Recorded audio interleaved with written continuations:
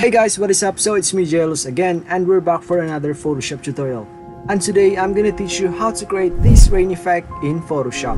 So first, let's just go over to adjustment layer by clicking this icon. And now go to solid color and drag this one to black. Just hit OK and right click to this one and convert to smart object. Now let's go over to filter and go to noise and add noise.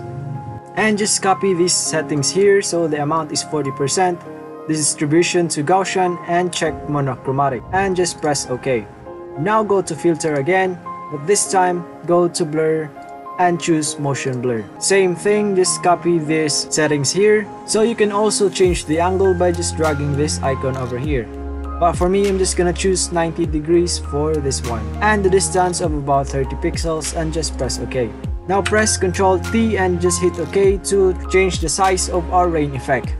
Now just go over here and change the width to about 200 and just click the check mark to apply the effect. Now you can change the blending mode from normal to screen. And there you go, you have your rain effect already. We can just remove this part here since there are no lights here and our subject is blocking the lights from the building.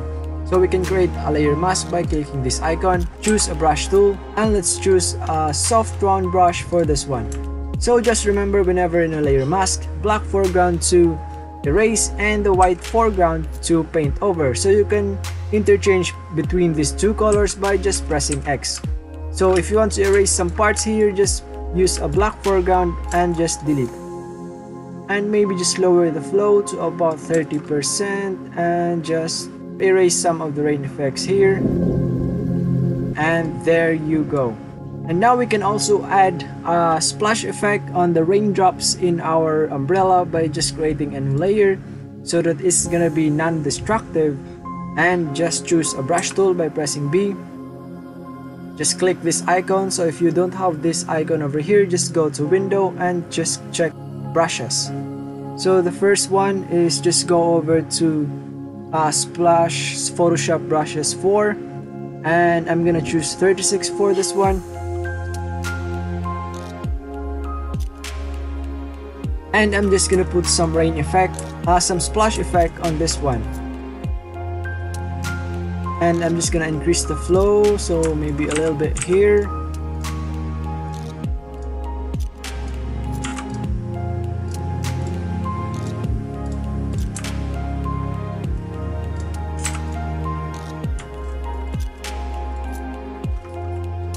And I'm just gonna add some water droplets in our umbrella. So let's go over to free water bubbles Photoshop brushes number 10.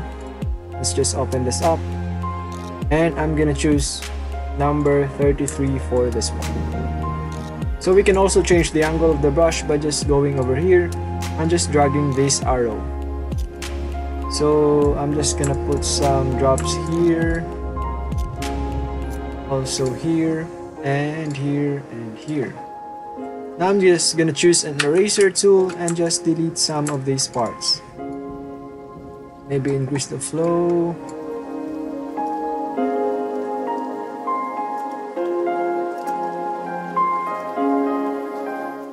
And for the final effect, I'm just gonna add a bokeh effect on this one. So I'm gonna choose number 37 in our bubbles Photoshop brushes number 10.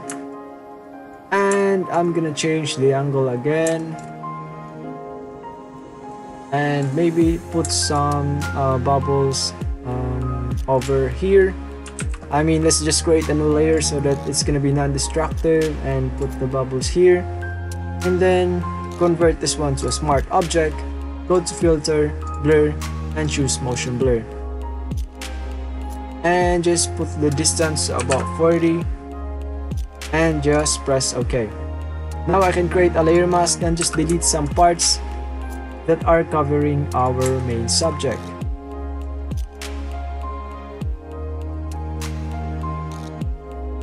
And there you go. Now we are done with our rain effect in Photoshop. So I hope you've learned something from this tutorial, and if you do, just hit the like button and notification bell, and please don't forget to subscribe to my YouTube channel. It would help me a lot. Thank you so much for watching, and see you on my next video.